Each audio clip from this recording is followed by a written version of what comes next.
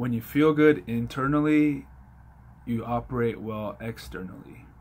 So for me, being healthy comes from two motivations: because I feel good, which makes me look good, and that affects me on all three levels: mind, body, spirit, and also affects my health, wealth, and love. But to me, you can't have wealth, you can't have love without your health. So health is just a basic foundation for me. It used to be a choice. It used to be a big change. It used to be like a task. But now it's not even a choice anymore. It's like I have no choice, because it's the only thing that's going to make me happy. So it's the automatic choice. Before, it used to be a struggle. Oh, I got to change the way I eat. I got to start exercising more. I have to change my habits. And in the beginning, it is going to feel that way. And in the beginning, you kind of have to force yourself. But after a while, your body starts to adjust and you start to feel good.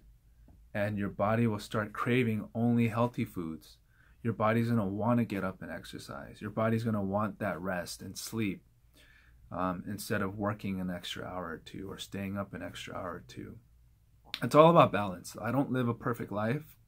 I still have my fun. I still have areas that I need to improve on, but it doesn't feel like a chore. It doesn't feel like a big task. You know, I look forward to my workouts. When I'm eating healthy, I look forward to it because I know that it's going to make me feel good.